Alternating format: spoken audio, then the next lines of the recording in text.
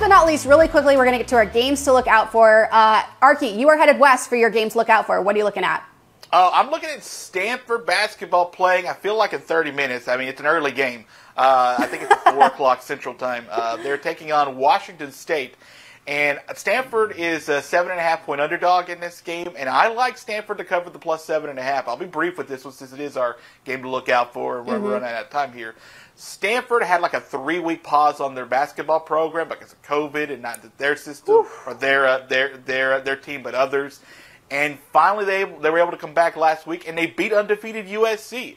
I think there's a lot of momentum with that. I think Stanford's a pretty decent basketball team. They're probably an NIT team at best right now, but they're not bad. And Washington State is also a fairly average Pac-12 team. The Pac-12 is very, very top-heavy. Very, very top-heavy.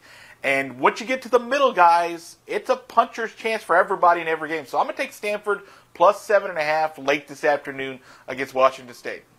I like it. I'm looking to the NBA. The Timberwolves visit the Grizzlies. Memphis is the 4-point favorite with a total at 231. The Grizzlies have been playing some solid basketball as of late and will look to continue that tonight and make it 10 games, hopefully. They are on a 10-game winning streak currently. The Timberwolves currently sit at 9th in the West, while Memphis is in 4th. The Grizzlies are 22-9 in conference play this season, while Minnesota is 15-14. This will be the third matchup between these two teams this season. Their first meeting, the Grizzlies got the win in OT, but the second saw the Timberwolves put up a huge win, 138-95.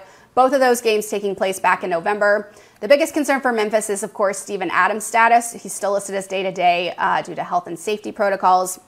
He has been huge for Memphis, averaging 7 points, but more importantly, roughly 9.4 rebounds per game. So we'll keep this short and sweet. Memphis is 28-15 against the spread.